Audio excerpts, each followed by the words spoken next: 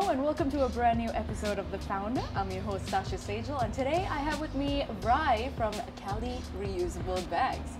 I got it right. You did. Well so how are you feeling today? I'm feeling very good. I'm very glad that this is a good way to start a morning. Yes, it is. Yes, it is.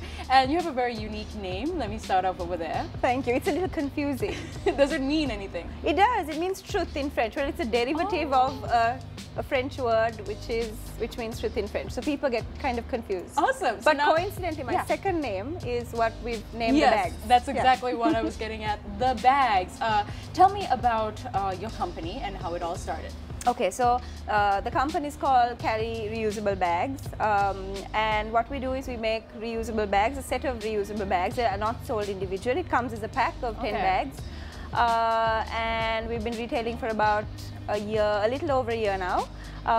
But it started off a little, well, not with the nicest of stories. It started off with a little bit of an epiphany after the Meetotamulla disaster, because there was a lot of conversation about what are we doing as individuals with our own waste, with our own garbage, and how are we contributing to the large picture. And that kind of made me think of how I needed to change that. So I did like a mock bag and for myself, so that I could purchase bulk produce at home and stuff like that. So that's how it initially started off. And then that kind of grew into an idea, maybe other people should have this. But I shelved that idea for a while, and later on that kind of came back to being a more viable business idea. So you would say that actually, the garbage situation actually inspired you to do something better for the country?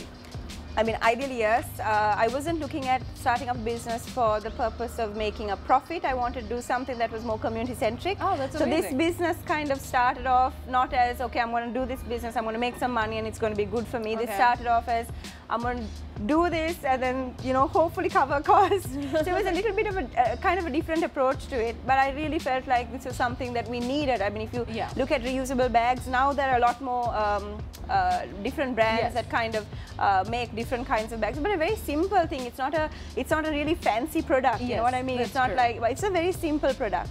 But the fact that it wasn't available or freely available, especially those in Colombo who are some of the largest contributors of waste. So I figured that would be a good way in. Yeah, it is indeed a good way, and at the same time, there is quite a lot of products, and your product, how long has it been here in the market?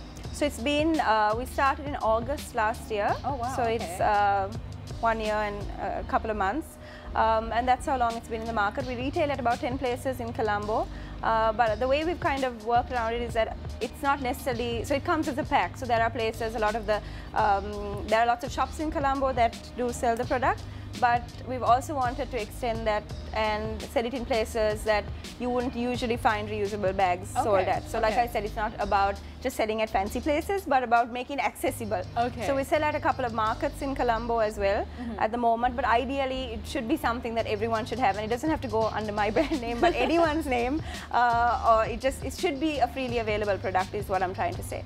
That's quite inspiring. Now you got the idea, and obviously getting the idea is an easy thing, but when you come to actually getting the product and finding the material, how was that for you? How did it initially begin? How did you put out your first reusable bag? Okay, so when I first decided I wanted to do it, I was also looking at kind of, so my set of bags is made with amuredi, or like grey cloth, right? But my first prototype I made with like a mesh plastic fabric, which you see a lot of other places selling it.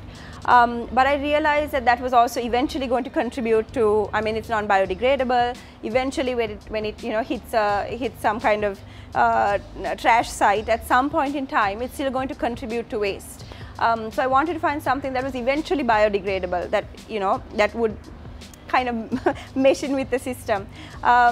So that took a little bit of time. So I'm glad that I didn't go ahead with that initial prototype of just doing something for the sake of doing it and shelving it for a bit because of financial concerns, but at least the fact that I took some time to figure it out gave me the opportunity to do this bag, which I'm very proud to say that we do it, because it's a very simple product, but it really, if you use it properly, it can really, I mean, we've had a no polythene policy at home, in our own home, for the last year and a half, and if we can manage that, then with just this set of bags, and I think that's kind of how it should be in every home in the island. That's amazing. And you mentioned financial.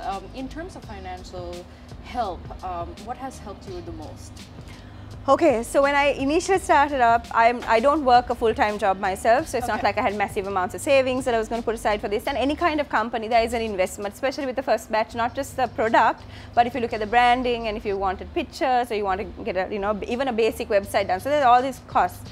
So I did approach a bank, but I realized that it was very difficult. And I think a lot of us who are starting up, if you don't have a full-time job and kind of paperwork behind it, is a little insane. In the end, I asked a family member to finance me and then ended up paying that back in full. But I think these are the challenges, you know, and we're very privileged to be able to do that and, to ask someone for money and then be able to pay them back, because there's always interest if you're going with a bank and so on. So there are challenges, there are definitely challenges that do exist if you are looking at starting up a company. So who has been your biggest support system up to date? So because we're a very small company in that sense, it definitely has to be the home front. Yeah. I work with a supplier, a factory that manufactures these. So my supplier has been amazing. So I must say that without him, it would be very difficult for me to manage. And of course, a system at home, because at the end of the day, when you run small businesses, they don't run out of massive offices, they run out of your home, right? Yeah. So we have one room at home, which used to be the guest room, which is now our storage room. And try to keep the kids away with their grubby hands, not to touch our nice products. So it's definitely the kind of family system. And we do have friends also who are equally passionate about the product, who have been some of our biggest advocates. And so there are, those three categories of people. I can imagine. It is definitely hard to start up a business and start up something new altogether. And at the same time, something that keeps you going. What would you say that something is? Well, I mean, there are lots of things, especially with this particular business. It's really been, something that keeps me going is the fact that we've been learning on the job, right? So it's not just about selling the product. So the product is a set of bags, so that's quite simple. But the idea so we've learned a lot in the process about, not just about bags, because if you look at even our social media, we don't talk about only bags, but we talk about living a low waste life, how we can change things at home, things that we can do, not just in terms of waste as garbage or kind of bring your fruits and vegetables back home, but a real lifestyle change. And that change we've had to adopt that change. So we can't talk about things and then be hypocritical. Yeah. For instance, I can't talk about using bags and then go, to a supermarket and use polythene. Or in general, so that learning experience really does keep me going. It's amazing how this product was a product of a whole bunch of things, but how that product then has changed our lives as a family and even as a neighborhood, I think. Yeah, it's been 1 year, right? Yeah. And would you say, like, obviously 1 year, it's a success.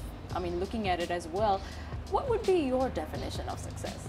Okay, so my definition of success is I mean, to be in a place that you're doing something that you're passionate about and that you're happy about. And I think that's about it in terms of success. That's amazing. And there's so many young startups out there, especially here in Sri Lanka. Everyone who wants to do something with just a small idea, they're also looking for something that they can rely on, like a little bit of advice that you can share with them, anyone who wants to start up just like you. Okay, so one of the biggest challenges I met was self-doubt. Yeah.